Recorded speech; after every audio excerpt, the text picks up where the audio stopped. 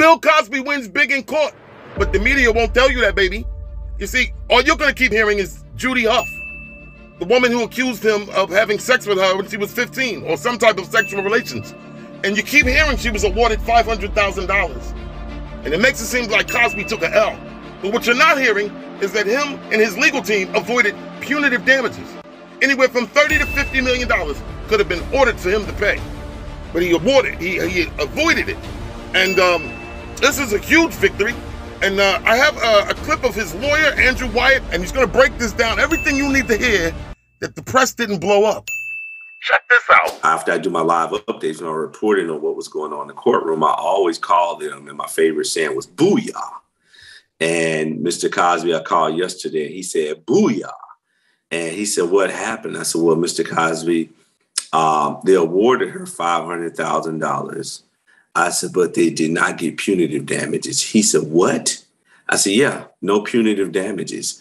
The $500,000 was a huge victory for us. And the reason why I say that is because they could have given her unlimited damages and punitive damages, and they did not, which told us that, yes, they wanted to punish Mr. Cosby, the jurors. And we found out from juror number 2 and juror number 3 who spoke with Mr. Cosby that many of the jurors came in with a bias against him. Many of the jurors came in saying, we have daughters and we just think he should be punished. But they didn't feel that Judith Huff really reached her burden to say that she suffered anxiety, depression, panic attacks, night sweats, nightmares because of Bill Cosby. And she was awarded only $500,000 as Miss Adrian Diggs and Miss Barbette, juror number 2, said, we were going to stay there and fight every day, all day, because we were not going to let her walk away with $1 million. We found out that she has mountain legal bills with Nathan Goldberg and Gloria Allred in the tune of $4 million.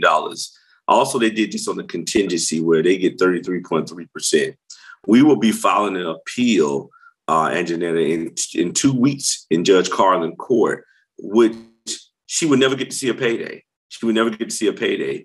And if Mr. Cosby, the victory for us is him not having to pay punitive damages.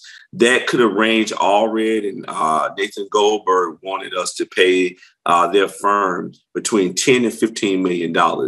But the jurors, it was an unlimited number. They could have said, hey, pay her $50 million. But that was a victory for us.